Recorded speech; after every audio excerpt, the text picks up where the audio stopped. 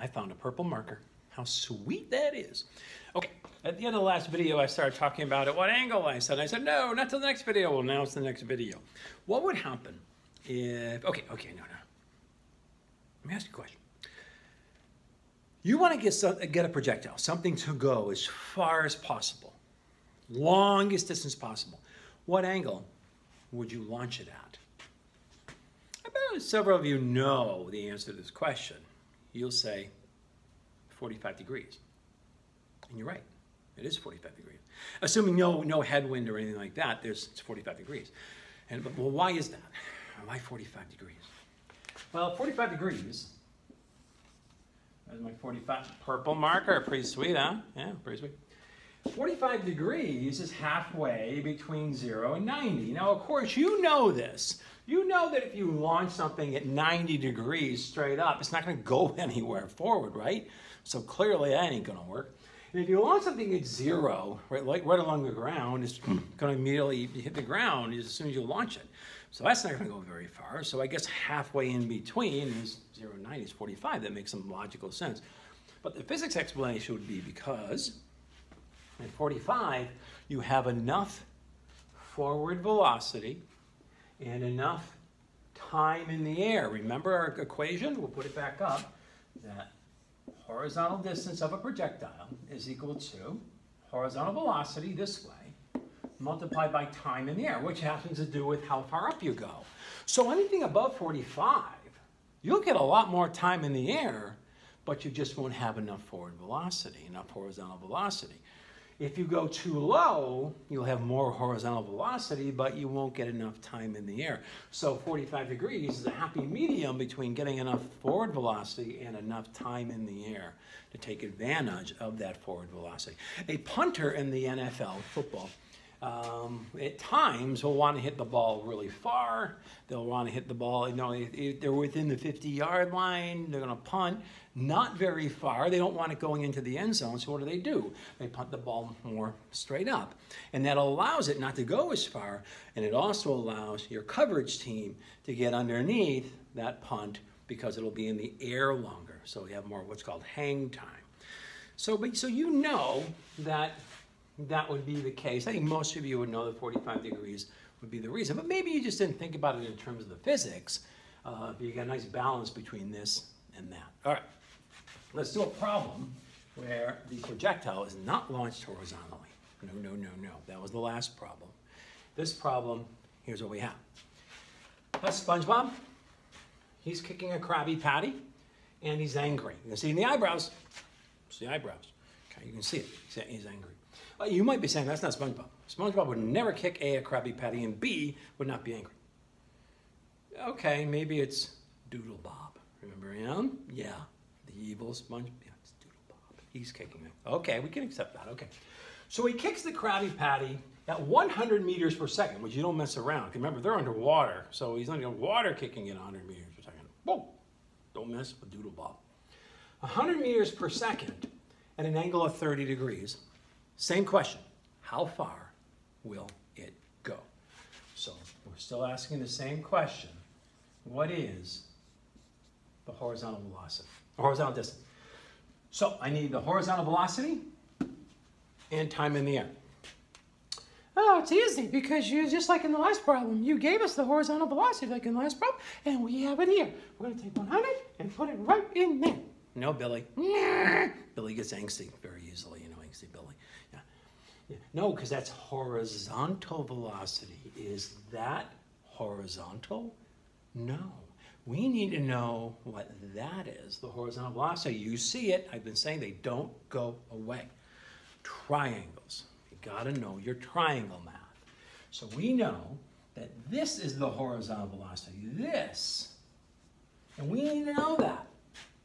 Make a triangle. This Krabby Patty is going to move forward and up at the same time when we are kicking it at 100 meters per second at 30 degrees. And that's a right triangle. This side here is horizontal. That would be my horizontal component. Again, vectors don't go away either, right? And this would be my vertical component of that vector. Now, some of you might be saying, wait a minute. Are you telling me that projectiles do this? They go up like that, and then they come back down like that, like a triangle? No, I'm not saying that at all. You know that's not what they do. You know that. They do this. Okay, they don't make triangles. They make parabolas. Parabola. Okay, I don't know what a bola is, and why would you want two of them? A parabola. They do that. Well, that doesn't make any sense. Well, it does. What happens is this is called the instantaneous velocity. The instant we kick the Krabby Patty, it's moving at 100 meters per second at 30 degrees. Now, that immediately begins to change. This does not change. Remember, horizontal velocity doesn't change the whole trip because it's not affected by gravity. But gravity kicks in the instant that it gets a chance to after we kick it in this vertical direction. So it will go up, slow down, come to its peak, pinnacle, apex, and or zenith, and then come back down. But the whole trip across, we are going to be moving at that horizontal velocity. We'll slow down on the way up, we'll speed up on the way down, but across that VH is always VH. That's why we can solve for it and put it right into our equation. All right, so this is called the instantaneous launch velocity. It has two components. This component is going to change. This one will not. But we do need to figure out the initial launch velocity up. We need to figure that out. So let's do the math. Okay, by now I hope that you remember. I'm going to call this, you can call it VV for vertical. I'm going to call it VI for initial, the initial upwards velocity. It will change, but initially there's some component that we need to know. So hopefully by now you know that I'm going to use sine to find this side out. This is 30, and this is the hypotenuse. So the sine of 30 is equal to VI over 100. So the sine of 30, and hopefully by now you know the sine of 30. You've done enough problems with this. Is 0.5. So 0.5 equals VI over 100. VI equals 0.5 times 150 meters per second. So this initial upwards velocity is 15 meters per second. Initial, starting. That's going to change. Gravity's going to kick in and say, mine. Let's figure out the horizontal velocity. That won't change the whole trip. That will be the same, which is why, again, we can put it right in our equation for figuring out how far it goes. Okay, that's going to be the cosine, adjacent side, cosine of 30. You have the VH over 100. The cosine of 30 is 0.866. So if I take 0.866 and multiply it by 100, I get 86.6. Okay, check it though. Check it. They should come out to be 86.6 meters per second using the cosine function, adjacent over hypotenuse. All right, that won't change. I can now put that right in here. This ain't so bad. I like Mr. T. It ain't so bad. Rocky 3. Because I just have to figure out my triangle math. Now, if you're still struggling with triangle math, that'd be really bad at this point. You really need to get that down. Go back to the original videos on triangle math when we were talking about vectors, and please go through those. If you know your triangle math, which you should at this point, then, okay, figure out the two sides. You have the problem done. Half the problem's done. See, you ain't so bad. So half the problem's done because now I can put this in meters per second. Boom. I need to know what time that it's going to be in the air. Just like last problem, I had to figure out the time that the projectile will be in the air. Oh, we'll use the same equation as last time then. D is equal to VIT plus 1/2 GT squared. No, Billy. See, Billy's getting more angry, isn't he? Getting more angsty. All right, well, no, because I don't have a distance here, do I?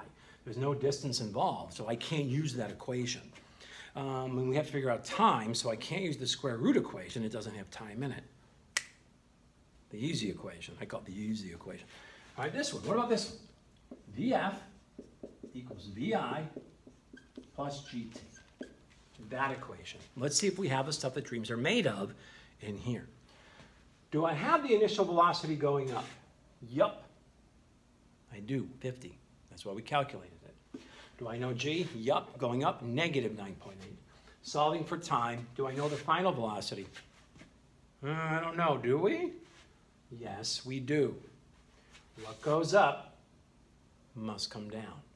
So going up, we get to the peak, pinnacle, apex, and or zenith, and we stop. Just for a brief instant, we stop. And then we'll come back. So initial velocity is 50. Final velocity is 0. Up here, the velocity here is 0 in the upwards direction. Now, it's still 50 going across. That never gets changed. But going up stops at 0 and comes back down. Sometimes you can actually work these problems from the bottom up or the top down, because we talked about that in an earlier video on kinematics. What goes up must come down, and the time up is equal to the time down. They're the same thing. Gravity is affecting it up and down, right? So we could, if we wanted to, make the initial velocity here at the peak, pinnacle, apex, and or zenith 0, and make the final velocity when it comes back down to bikini bottom 50. You can do that. In that case, you would use G as a positive 9.8. I'm going to use it as a negative, because I'll just stick with the idea that we start with 50 here, and we end with 0 here. And then we'll turn around and come back. So let's plug some stuff in. All right, final velocity on the way up is 0. Initial velocity on the way up is 50.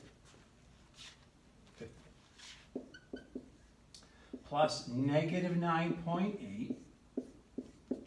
Because I'm using gravity going up, slowing it down, I use that as a negative. And solve for t. Negative 50 divided by negative 9.8 is time. The negatives cancel. So they cancel.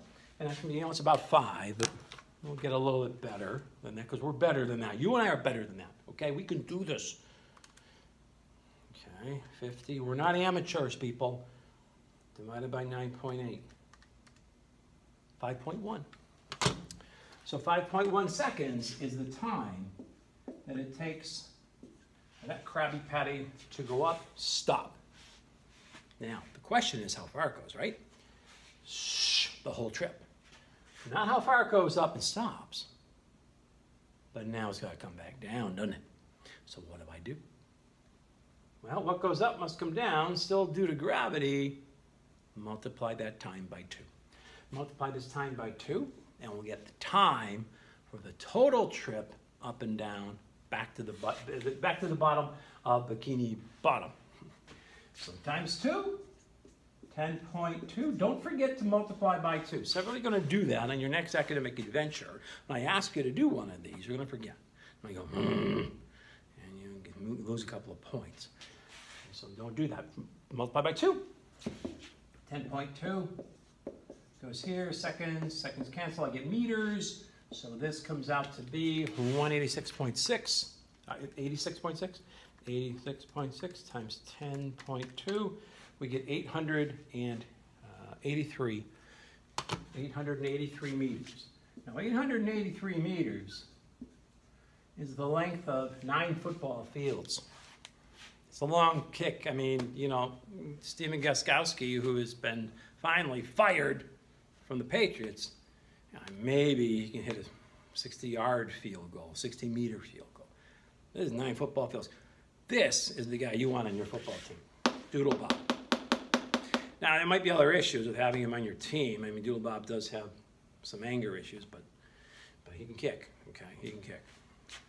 And that's underwater, people, underwater. Imagine what he'd do with no water. 6 miles. Okay, so that would be how far we would kick that ball. Now, for kicking the ball up, and it's landing on a surface which isn't horizontal, whole new can of worms, or for, let's say we have a kitty cat. Here's a kitty cat. Cute little kitty cat. Yes, you are. And the kitty cat jumps off the table, launches kitty cat self at an angle, and then comes down below the table level. That's a whole other ball game as well. Now, I'm just going to give you one of those. Thank you. You're welcome, Billy. You're welcome. You're getting angry anyway, so. Okay, all right. I think that will wrap up what we need to know with our projectiles. And yeah, that's it. That's what we need to know with projectiles. So we're all good. We're all good. We're all good. Good. And I have a little bit of coffee left. Good.